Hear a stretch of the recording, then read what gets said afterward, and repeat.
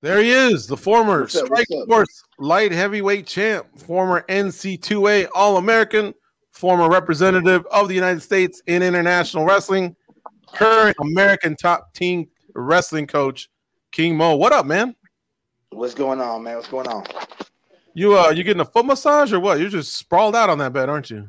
Man, I'm chilling, man. I'm here in the bubble, so I can't go nowhere. But on property of I can stay in the hotel. I can go to the PI when they go, and I can go to Whole Foods when they do the Whole Foods runs. But other than that, I'm stuck in this room. Is there a gym?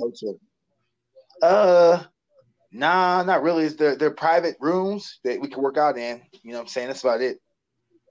So what are you doing when you're not either, breaking the sweat with Jairzinho or some of the other athletes that you've been cornering? Are you catching up on Netflix or sleeping a lot or what? Man, I'm just trying to, honestly, like nothing, watching TV, you know what I'm saying? Or doing research on my bees. Because, I got honeybees now. I'm a black beekeeper.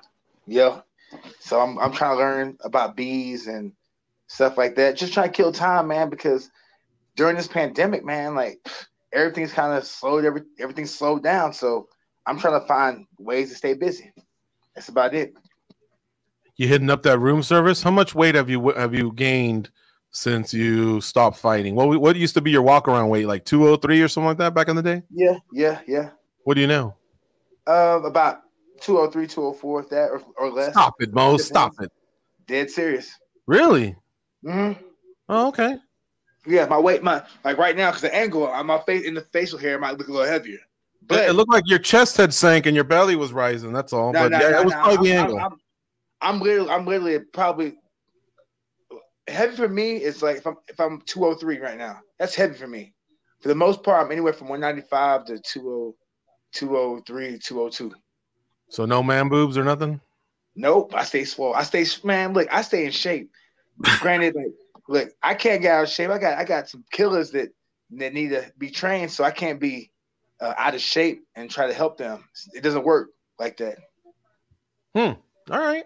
How are you liking now being a full-time coach? You've been retired now a couple of years, I guess, 18 months. How are you liking it? Was it a smooth transition? Yeah, pretty much, because I was coaching while I was still kind of fighting. You know what I'm saying? I enjoy it. I enjoy watching the progress of a lot of these athletes. Everything, not just skill-wise, but some of the fighters that we have come to the gym, they come not knowing a lick of English. And I just watch them grow. I watch the confidence grow. I watch their skill set grow. It's like watching an infant, a newborn. When they first come to the gym, they're like a ball of clay, and then they have a bunch of different coaches at the gym to help mold them. And then once we help them, they do their own thing. They pick and choose what they want to do and everything. So yeah, I enjoy doing this, man. It's fun. Give me the name of somebody who's got thick skin so that if they hear this, they're not offended. But what I want to know is somebody that wasn't good at wrestling and now is pretty damn good. But in reality, I'm shielding it. I actually really mean somebody that sucked at wrestling and now can get their wrestle on. Man, look, my boy, Victor Belfort, a.k.a. Santiago Ponzinibbio. That boy couldn't wrestle to save his life. Now he's a killer. Dustin, the Diamond, Poirier. Could not wrestle. Man, look, I'm going to tell y'all something. I remember when Dustin Poirier was at 145 trying to make that transition to 155. He don't want to tell y'all this, but that boy was so weak. Man, I watched him struggle to do 95 pounds on the bench press, struggling, legs kicking. And it was so funny. When Dustin's working out, I'd be like, you know what? I'm going to do my sets fast so I can watch Dustin's weak-ass struggle. But Dustin, man, look. It was so bad, man. I watched him struggle doing 115 on squats. But let me tell you something. Like within 3 months, I watched Dustin repping 185. Like he actually enjoyed it. At first, he hated it because everybody was so much stronger than him, and he was weak. But then do the hard work and the dedication and just be consistent. Man, look at him now. And that's one thing about American Top Team that I enjoy seeing. I enjoy seeing people come from the mud and then become a diamond or a phoenix. There you go. And was Dustin's wrestling? Was it a challenge at first, and now would you say that he's made progress? Has he worked directly with you, or you just watched him from afar? He hasn't really worked with me, but he's worked with he had a guy Cammy Coach Cammy Barzini before he left, Coach Mike Brown, who's been Mike Brown and Dustin. Coach Brown's he's a man. That boy's legit, man. That coach, he's highly underrated. I feel like he should get more praise. He's a genius in this game. Everybody he works with, from Kyoji to Amanda to Dustin, everybody, they're all killers and well-rounded. So, my hats, shout out to Mike Brown. Shout out to the ATT coaching staff, man. I think we're the best coaching staff in the world. Well, Mike Brown, I think, has won a World MMA award, so he's definitely gotten some praise. But we know exactly what you're saying. The sad thing is, Mo, a lot of times people don't even remember that he was a WEC featherweight champ. Yeah, hey, and Mike can still whoop some ass. I see him look, Mike is in the gym. You'll find him some days wearing MMA gloves waiting for somebody to have a partner. He'll go in there with anybody and just grapple, spar. He's always in shape. That's one thing you can say about ATT. All the coaches at our gym, we're ready to go. If someone doesn't have a partner, we're ready to jump in there. Steve Mako is an animal. I know a lot of heavyweights that don't want to see him. Steve Mako hasn't competed in years. So, I don't know. We have some killers. We have Anderson. He's a kickboxing coach. Coach Cattell, Coach Michael Howe, Coach Bahumpa, Coach Ailton. Man, also Coach Gabriel for a new boxing coach. Dia Davis. Man, we're Coach Conan, we're rolling deep out there, man. So if anybody out there that needs some more top-notch coaches and you're a good fighter or you want to get better, hey man, just hit up American Top Team. I'm telling you, you can make it happen. You guys still want to grow? It seemed like at some point you topped out, maybe when you got Well, I'm just saying, hey, I'm not saying I'm to the people. I'm saying maybe if you contact American Top Team and you can get through the rigorous, when they pick out, I don't know how you say it, but put it like this, you have to come try out. Then you have to be able to fit the mold. You know what I'm saying? So if you call them and you reach out, talk to them, and you give them their stats and give them your information, they like it. Guess what? You might be there. You might be able to come. I'm at the end all be all. You talk to Richie, Coach Richie, and Coach Conan and Dan Lambert. Those are the guys. I'm just a coach. I have no pull like that. All right. Let's get into these bees. What the hell are you doing? Your ass is going to get stung. You're not allergic in any way, are you? Now I found out just 2 weeks ago. I got stung. I got lit up. My mouth, my nose, my neck. Man, I had my suit on wrong, right? And I didn't know you had to zip the front. Man, I went to lift up my bee box because I wanted to raise it up higher. So as I picked it up, the bottom fell out, and I was barefooted. Boy, I got destroyed. I don't know what was I thinking. Why would I be out there barefooted with some bees? I thought that'd be slick. I was like, you know what? I don't need shoes for this. I'm pretty sure the box is sturdy. I could pick it up, put it down, then add some blocks on it, then put it back on top of the boxes. On the blocks. And when I went to go pick it up to put it on top of the blocks, the bottom fell out all on my feet. And boy, I was like, okay, stay calm. I was getting destroyed. I put the box down, went to run. I look down. I see there bees in my beekeeper suit, just destroying my face and neck. Ah, man! But you know what? You do? How do you get out of it? I got stung. I took the suit off and just got stung. But they say bee venom is actually good for arthritis. And I tell you this, I ain't been feeling sore since then. I don't know what it is. Maybe the placebo effect. But you know what? I guess bee venom has some good properties, man. Straight up. Most people that get bees in their house, they call a beekeeper or somebody to get rid of them. Why did you bring them into your house? Well, I don't know. I don't know. I got a little garden in the back. I'm turning my pool into a pond. And I was like, I'm just going to try to be more self-sufficient. I had a friend named Gary Russell. He's a boxer. He hit me up. And Gary was like, Mo, man, what are you up to?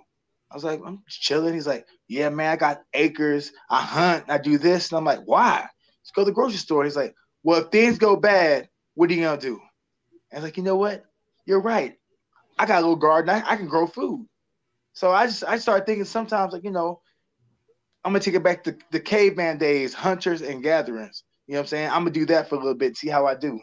So I got set up in my backyard. I got a little pond going. I can fish, boom, and I got some fruits and vegetables and everything growing. So hey, I ain't gotta go to the grocery store. I can stay COVID free at my house.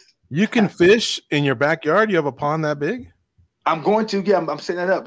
I'm turning my actual pool into a freshwater pond. I don't swim. You can be fishing from your like diving board, just feet hanging out. Yeah, pretty much. You pretty much. Look, I don't swim, so I'm like, what am I using this pool for? I'm like, you know what? I'm in Florida. You know, I'm just gonna buy. I talked to my pool guy. I was like, look, just clean my pool, but with no chemicals. I'm gonna buy some stockfish, some daphnia, some crawfish. I'm gonna throw it in there. After that, I'm just gonna stock it with some like tilapia or some bass or something like that. You know what I'm saying? So when I'm bored, if I'm bored and I don't feel like going to the grocery store or I don't feel like ordering McDonald's, you know what I can do? Just hop up, go in the backyard. You know what I'm saying? Go fishing. Give me some tomatoes. Give me some Barbados cherries, and just eat good. Wow. Are you sure you're all right? You didn't take one too many shots or whatever? Like, I'm trying to process this. Nah, you know what it is, man, when COVID hit, I was just watching TV. So, you know, my shows, Cobra Kai, I already killed it. The Boys killed that. I was watching everything. So I was like, man, I'm watching everything on TV I could watch. I watch CNN so much that I love CNN. But it got to the point where I find myself waking up at 5 a.m. to watch CNN. Then I work out, go to the gym, come back home, watch more CNN because I watched everything. So then I was like, you know what? Forget watching CNN. What, man, you know what? I'm going to find a new hobby. I went in the backyard. I was like, you know what? I got all these plants. Bees help pollinate. You know what? I'm going to get some bees. That I just did research on bees. Called a guy up from the local Beekeepers Association. Linked up with them, shadowed them for about 2 weeks.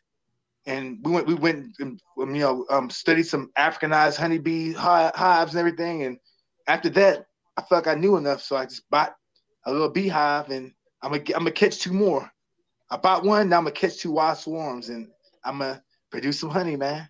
That scared me a little bit. The Africanized. I thought there was some problem with the Africanized bees or something like that. Yeah, all Florida, South Florida, where I'm at, most of the bees have Africanized genes.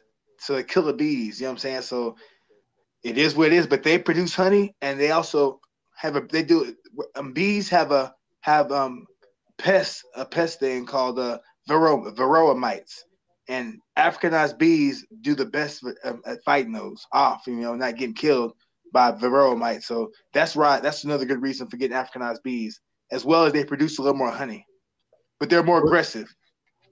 What about your kids?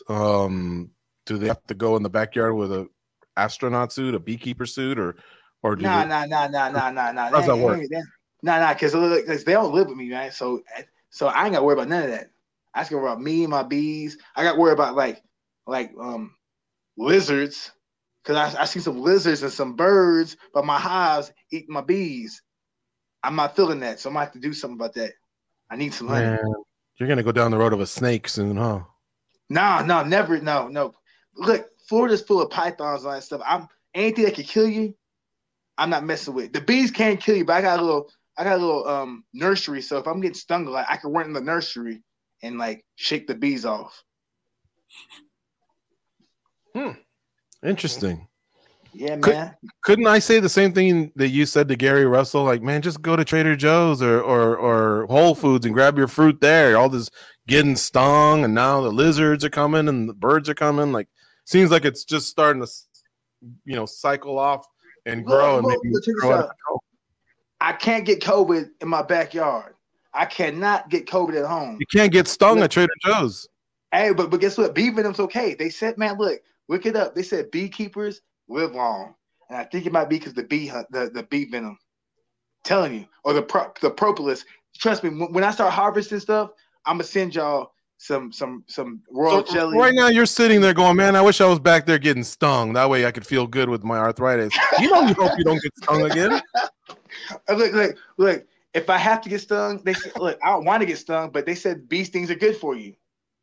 So you know what? If I get stung here and there, it's just helping me live longer. That's how I see it.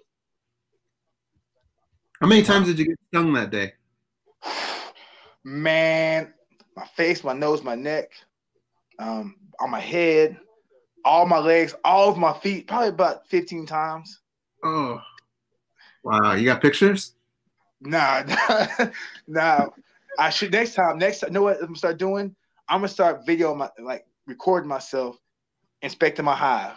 So when I come back after inspect my hive for first I got to test them for hive beetles and wax moths and varroa mites. So I have to go through my hive and inspect it and put traps down. And I know I'm gonna get stung like a mug. I know I will. Wow. You're gonna wear shoes this time, right? Yeah, I'm wearing shoes, sweats, and the bee suit. I'm wearing it all, man. I'm not gonna be stupid. I'm gonna zip the front too. Hey, what'd you think of this Bellator tournament that they announced? This Grand Prix. They came in with some heavy talent, huh? Man, some heavy hitters, man. I like what Bellator is doing. I like what I'm seeing in combat sports. It's staying fresh. That 205 tournament, I'm glad I'm not in it, man, because there's some killers in there. I'm old. Nemkov is a beast. Phil Davis is a beast. Bader's a beast. That new kid, man, look at all of them. Number killers, man. So, best luck to them all. Who do you think comes out of Romero and Johnson? Ooh, Romero and Johnson. That's a tough one, man, because my boy, Black Elvis, Rumble Johnson, I know him as Black Elvis. I used to call him Black Elvis back in the day. He's a monster. And then you got Romero, who never ages. I think he's like what, 5-0 versus Father Time. So man, it's gonna be an interesting fight right there, man. Romero's quickness and speed and his power versus not Phil Davis versus Rumble Johnson's size and aggressiveness and power. So that's gonna be a nasty fight right there, man. Somebody's going to sleep comatose. You want to predict the winner? Or are you close with both guys? Rather not. What's the deal? Man, look, the loser is them gloves because I know they're gonna be fucked up. The winner are the fans because I can't predict. You know what? If I could tell you a winner, I'd be like, look, y'all, put all your money on this guy and go to the casinos and put your money down. But you know what? I'm not gonna do that. But I will tell you, all the men in that tournament are gonna be prepared. They're gonna be ready. Man, back in the day, you would lick your chops to break down a fight, but this time you're kind of staying away. But that's fine. How about Machida and Bader? Now, Machida beat Bader a while back in the UFC when they were both light heavyweights. Machida then dabbled with middleweight. Bader dabbled with heavyweight. Well, more than dabbled. He became a champ. But now they're back at 205 for here. Do you have a prediction for this one? Can Bader even the score? I think maybe. Bader's talented, big, but here's the issue. Man, that dude got so big. He's gonna be hard. It's gonna be have a hard time making 205, man. But Machida's slick. He's a little older. Not as big, but he has tricks up his sleeve, man. He's a martial artist. That one right there, I think the favorite's Bader because he's younger and a little fresher. But Machida can always do something, man. I think he fought Phil Davis a while back. I forgot who he fought recently, man, because COVID has my mind mixed up. Machida did fight Phil Davis, and Phil Davis beat him by a split decision. Yeah. So and when Phil Davis fought Bader, close fight. So I just think that, man, that whole tournament went pretty. I don't know. It ain't no clear cut favorites. I favorite Nemkov because he's a champ, but anything can happen, man. Anything can happen. You think Nemkov gets past Davis in the first round? See, is it a 5-round fight? Because it's a 5-round fight. The title's at stake. Man, see, I don't know. Nemkov's a beast. He has better stand-up. But when I saw him and Davis fight, one thing I saw was Nemkov kind of faded in the third round. But from what I've seen, it seems like Nemkov has the cardio issues underhand, and in control. So I don't know. I think we'll see a more aggressive Phil Davis, and I think we'll see a more confident Nemkov. Let me veer off for something, and hopefully you can answer this, but I'm not sure. You remember when Valentina fought Amanda the first time, and Amanda was fading, and so that little label kind of followed her a little bit, whereas if the fight goes later in the round, in these, when before she fought Misha and everything, people remembered that. So people would bring it up, but then Amanda started going 5 rounds and answered it. What do you think Amanda did? Were you there at American Top Team? What was it that she did that she was able to shed that label, not just by proving it, but by also training for it? Like, do you remember that time period? I remember that time period. I think there's a few things. I think, for one, she matured. Because I remember Amanda from Strikeforce when she was like a baby still, but people don't remember she was so young, but she was so she was a monster back then, but she didn't have direction. I think over time she found her style, and Mike Brown and the rest of the coaching staff helped clean some things up. And then the biggest thing was her confidence. She knew she can go 5 rounds need be, because she'd done it before, and now she's riding high. She knows she's the boss, she's the queen. You know what I'm saying? And she knows that, hey, I'm ready, man. You know, no one's gonna take this belt from me. So she has a chip on her shoulder. She's there to prove all the haters and all the doubters wrong. She's ready. I want to go back to training for a second, Mo. Being a trainer, you've experienced a lot of different camps in a lot of different cities. What's one thing from the Mayweather Boxing Club that you have always kept in your head that you use as a coach now today?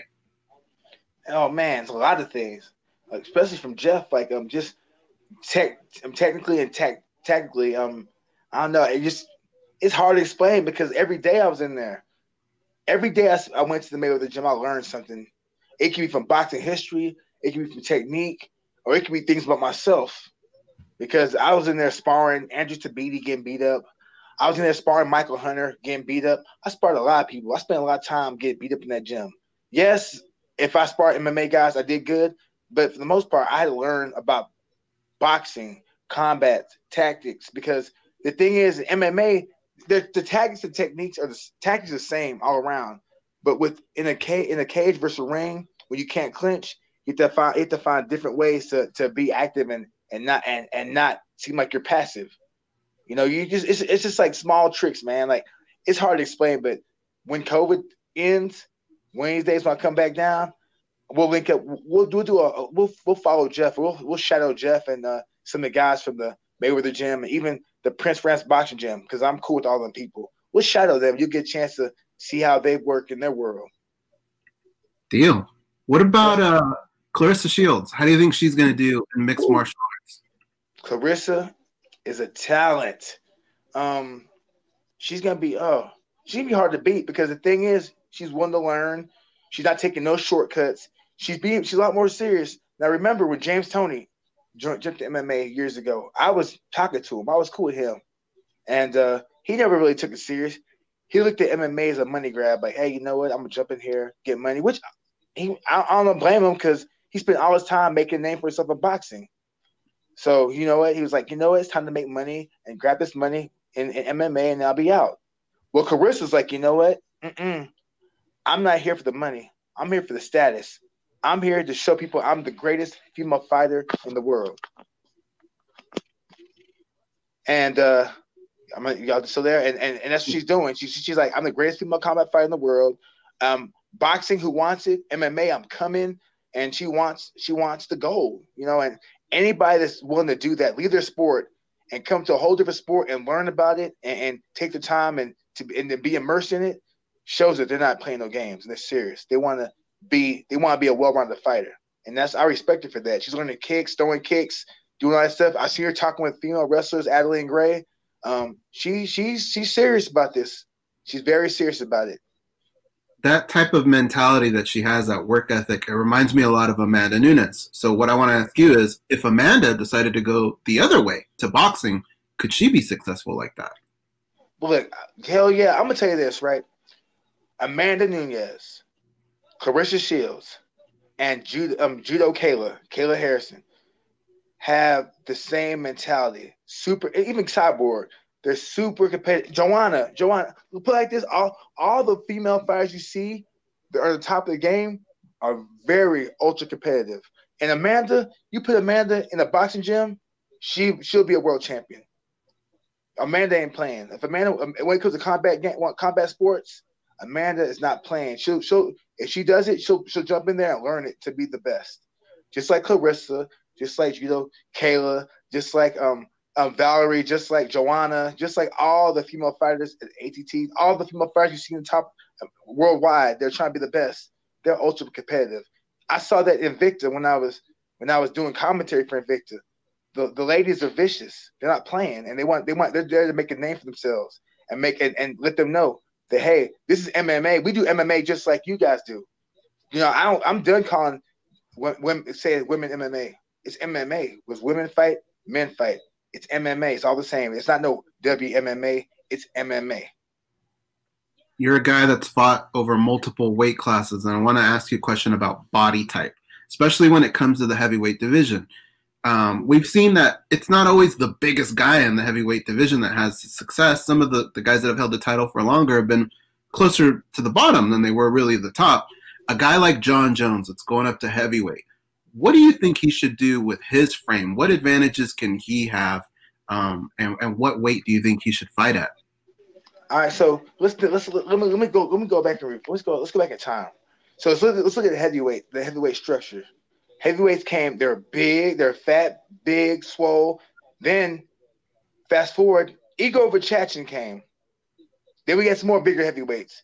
Then we had Fedor, Randy Couture. I think that then after that we had Brock Lesnar. Then we had Kane. You know what I'm saying? I think then we had Daniel and so on. I think that right now it goes full circle. A big guy will be a small guy, but a small guy can be a big guy. John Jones is like in between both big and small, but he's long and lanky. If I were John, I would just his natural body weight. I'm gonna try to put out too much weight. I just come in your natural size, working your speed, which I'm pretty sure he's working on. Working on being able to hold his ground, because the thing is you want to get pushed around there and backed up on the cage and leaned on. I think John will be successful. He's gonna have to find a way to make guys respect his power, make guys respect his takedown attempts, and make guys respect his kicks. I think that you'll see a more vicious John, because John has to get the heavyweights respect to make them not want to come forward and walk him down. So I don't know. It's gonna be interesting to see what happens with John, because if he fights Ngannou, that's a whole different animal. Ngannou's dangerous. He has power. What does John do? Does John wait and the first 2 rounds and play it safe and then come out strong to rounds 3 through 5? Or does John work a little bit and drain him and then come out strong again? But what do? John has to fight smart, because now one punch could change one punch, one kick, one takedown, just one underhook could change the fight. Let's finish up with Jairzinho versus Gane. That's your horse that's running this weekend, right? Are you coaching anybody else or just one fighter this weekend? I put it much like this. I'm here for Jairzinho, but anybody that's here for American Top Team, they need me. I'm here to help them. So it's a team effort. It's a team effort. So I'm here for American Top Team for the most part, not just Jairzinho. I'm here for American Top Team. So it could be Pedro Munoz. If Pedro needed his fingernails clipped and I was there and I had fingernail clippers, I'd clip them. You know what I'm saying? Whatever you need, I'm here to help you. I want to see you attain your goals and live out your dreams. Toenails too, or just fingernails? Man, just fingernails. Because toenails, man, I can't. Look, okay. Biggie boy has some of the crustiest feet, man. And just from seeing that, I know I can't touch toes. I don't like touching my own toes. I always show them to you, but I got corns, I got bunions. Man, my feet are ugly. I got judo feet. So there's a chance when that you got the best of the bees then after they were done with your feet. Oh yeah. I'm pretty sure, because I see some bees, bro. I see no. It looked like those bees going away going. Hey, the bee trail tears. They stung my feet and died a painful death. Hey, when they stung your feet, they swell up? Yeah, they swelled up, died. They got COVID. Hey, one more, Mo. One more. That guy, we can't pronounce his name. We're calling him D-Yags. The guy that's fighting Corey Anderson. Who do you think wins that fight? Okay, I think he's from Turkmenistan or Kyrgyzstan, right? Something like that, yeah. Or Tajikistan, yeah. I'm pretty sure. Corey ain't no joke. Look, Corey can box, he can wrestle, he can do it all. Corey's gonna be hard to beat, man. I got Corey in that one. Okay. I really rock with Corey. I like his fighting style. I think the fact Corey Anderson is a dark horse. Granted, like a lot of the fights he's lost in the past, he's lost because he's had little mental errors. Like he'd be winning the fight and all of a sudden get caught with something. But man, like he's coming to his own. Like I see it a little different, Corey. Man, he seems more confident, more outgoing, more just seems hungry. You know what I'm saying? I like that. Now I can't wait for him to fight. All right, so I got you down for you were just leaning towards Davis.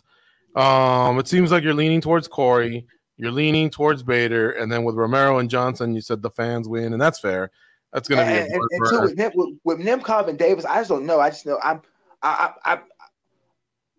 I lean to Davis. I know my father, but at the same time, it's hard to go against the champ, man. Because I've watched Nemkov grow as a fighter. I watched him gas out versus Yuri Prochaska after he's smashing Yuri, and I've watched him just slowly mature and just become more and more confident.